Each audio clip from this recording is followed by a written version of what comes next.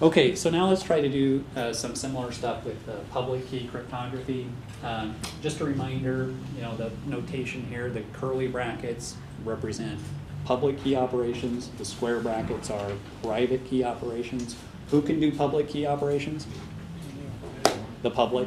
Anybody? Who can do private key operations? Only the one that has the private key. Okay. They're inverse operations. They undo each other. And all that. Okay. Okay, now I'm Alice. Okay, so Alice claims I'm Alice. What's going to prove to Bob that this is really Alice if you're in this public key situation? What does Alice know that nobody else knows?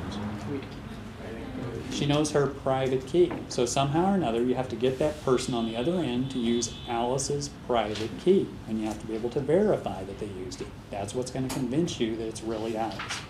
Okay, so here's a simple way to do that. Bob could take a random challenge, encrypt it with Alice's public key, and what's Alice going to send back here? Just R. Okay, because if the person on the other end can send back R, what do they have to know? You have to know Alice's private key, and it's not a replay because you chose that random value for this particular iteration of the protocol. Really simple, right? Okay, now, so it works. It authenticates Alice. Bob can be convinced he's talking to Alice. What about Alice? She knows she's talking to Bob here? Well, why not? It's encrypted. Okay, it's encrypted with a public key. Anybody could do that. Again, if you put Trudy over here who doesn't know anything, she could do everything that Bob's doing. So we don't authenticate the server in that case. Now here's another thing to think about.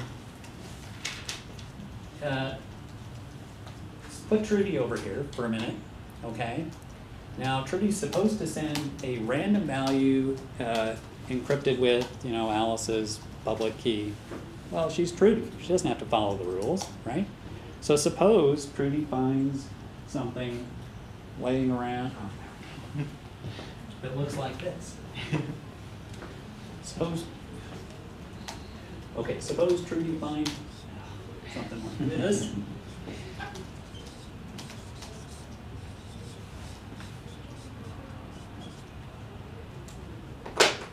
Can you read that?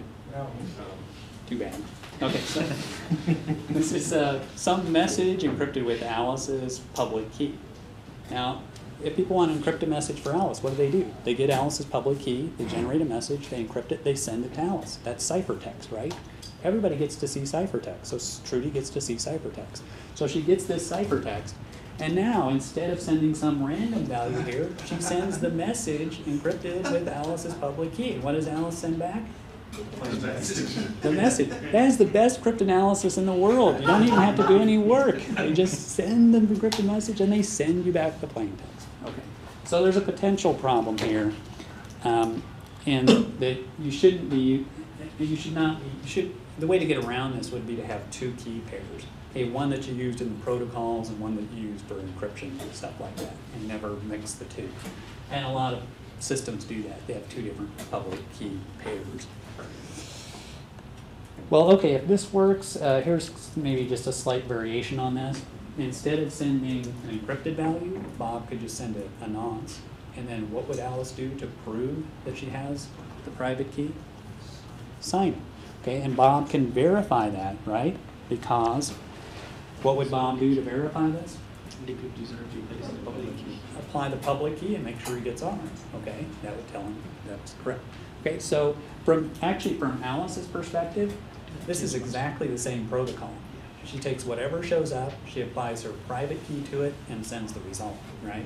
From Bob's perspective, it's a little bit different. Just where does he use the public key? Does he use it here or here? But basically the same protocol. Okay, now, thinking of this problem here, are there any potential issues here? Couldn't you just substitute R for X? Well, I can get signed in. yeah, okay, you can get Trudy, you can get Alice to sign anything, right? Instead of sending a random value, send a message that says, I agree to give Trudy $1 million. Signed Alice, and Alice signs it and sends it back, right? Okay. So again, this is the issue. You really should have two different key pairs. There are actually some protocols that just use a single key pair, but they have all these tricks built in to make sure this doesn't happen, you know, that you can't make this sort of mistake. But easier to just have two key pairs. And that's all this is saying. So don't use the same key pair for everything, just have two. It's really not a big deal to have two key pairs as opposed to one. Okay. Okay, so authentication, we kind of got that down. We can do that with symmetric keys, we can do that with public keys. The next thing we need is a session key. Once we're done with the authentication, we want to then encrypt and integrity protect the messages that follow. Okay, so we want to have a key to do that. We want to get that key as part of the authentication. When we're done authenticating, we want the key. We want to be ready to go. Okay. Okay, so how should we do this? How should we get the session key established? Okay, now when we look at protocols, you have to look at whether you can break the authentication. Okay, in other words, whether you can force a mistake in the authentication. Can you put Trudy here for Alice? Convince Bob that it's really Alice? Can you put Trudy here? Convince Alice that it's really Bob? Okay, now with a session key, we've also got to worry about the key. Is the key secure? You don't want Trudy to be able to get the session key. Okay, that would break the protocol as well. Okay, so here we go. Here's our first session key thing. I'm Alice. Here's a challenge to you, Bob. Let's suppose Bob in his protocol is supposed to encrypt its public keys. Encrypt those two with Alice's public key. So what's the session key here?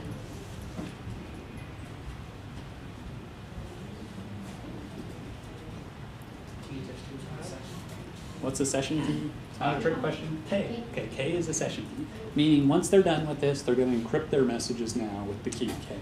Where did the key K come from? Bob just made it up. Okay, he randomly generated a key and threw it in there. Okay, and sent it to, got that? Okay, so he's just making a key that they can use for this particular session. Next time they authenticate, they'll get a different session key. Okay, so you can generate a nonce, you can generate a session key too, right? Okay, so who's authenticated here? Okay, if you're Alice, do you believe it's Bob there? Why not? You guys are just not very trusting, right? Well, put Trudy there. Could Trudy do this? Yeah, it's a public key operation. Trudy can generate, can take the random number, generate another random number, put it in there and send it. So there's no authentication of the server. How about Bob? Does he know this is Alice? Okay, what convinces Bob that this is Alice? Well, he takes this message when it shows up, uses his private key, he sees these values, and what tells him it's Alice? Why would that convince him it's Alice? Otherwise he wouldn't change R. R plus 1. No, only Alice can do first. Yeah. You have to, somehow Alice had to use her private key. Where did she have to use her private key? Right here to get K. Okay, she had to use her private key to get K. So it's actually K coming back here that convinces Bob it really is Alice. Well, you say, what about R plus 1? That's kind of subtle, okay, and you 265 students better think about it, okay? That actually doesn't prove anything, okay? Alice chose up, it doesn't tell you anything, okay? So, but K does. So it's kind of weird. K is sort of acting like the nonce here and the session key, but that's okay, seems to work. Why is it important that we add on R? What? Why is R plus 1 important? Why not just? In this case, it's not. I just want to throw you a little curve. No, actually, we'll see stuff like this in the protocols we talk about. So I just wanted to, it's building up to something. You'll see. Okay, so we do authenticate Alice. Okay, and since we have a session key, you should also ask yourself, is the session key secure? Can Trudy get the session key? Well, the crypto's strong, right? We assume that. It's encrypted. Trudy can't get it here. It's encrypted. Trudy can't get it. It looks good. Trudy cannot get the session key. So we're good to go there. So we don't authenticate Bob. We do authenticate Alice. Session key is good. The nonce really doesn't serve any purpose here. It's just kind of a red herring. Okay. Okay, so we did this with encryption. How about if we try signatures? Let's try that. Okay, so I'm Alice, here's a challenge, and Bob signs. So he generates a session key, signs R and K, just like before. Alice sends back R plus 1 and K, but signed this time. Okay, now Alice. Is Alice convinced this is Bob? Yes. Yeah, actually, because what? She can use Bob's public key here, and what does she see? She sees K, and that convinces her it's Bob, right? She doesn't know K, right? She doesn't know what K is, so K doesn't tell her anything. But what R does tell her, because she knows what R is, right? So when she sees R, she says, okay, that must be Bob, because that person had used Bob's public key, or private key, and it's not a replay.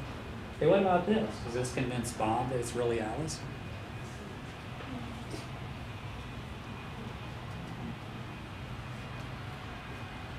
No.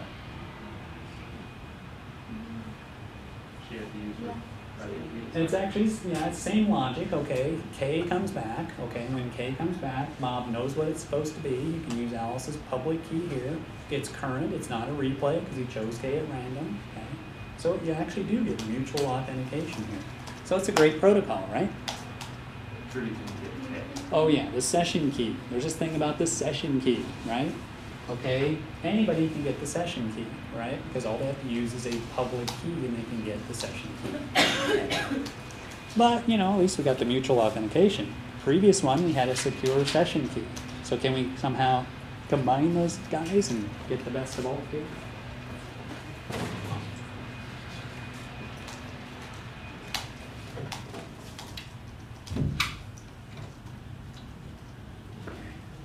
Okay, so can we combine these results? And can we sort of combine the two protocols and get, you know, mutual authentication and a secure session key? Well, why not? Okay, so I'm Alice, and what we're going to do is we're going to sign, like we did on the previous protocol, and then encrypt that result so that Trudy cannot see what the session key is. Okay, just like on the previous slide, we'll sign this result, and then we'll encrypt so Trudy cannot see the session key. Well, that's kind of complicated. So what do you think? Is this going to work? Well, look, if the previous one gave us mutual authentication, this still has to give us mutual authentication, right? Because we're doing the same thing we relied on there for mutual authentication. So that part's the authentication. If the previous one gave us a secure session key, this one does too, because nobody can decrypt this and get the key K. There you go. Nice protocol. Okay, so it gives us everything we're looking for. Okay, just for fun.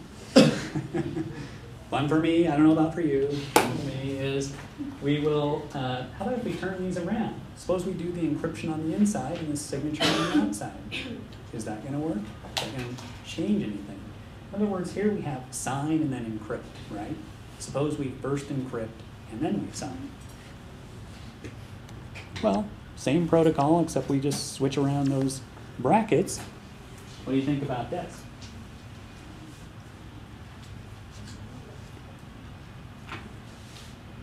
Kind of gun shy out there, huh? Not really willing to take a risk.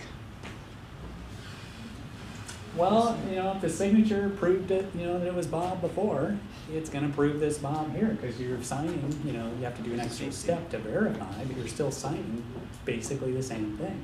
And same thing down here. If that signature proved it before, it would still prove it. And the key. The key is secure because nobody can break this encryption. But you might say, you know, this looks a little iffy, right? Because anybody could do what here? Anybody can undo this outside part and just get the inside, right? Or undo that and just get the inside. Aren't they just getting really close to getting the key K? Well, not really, because we assume the cryptography is strong, right? So if they can break the cryptography here, they could have broke it on the previous slide and got them too, right? So really it works either way here, right? Okay, so we can encrypt and sign, or we can sign and encrypt, and it works in either case.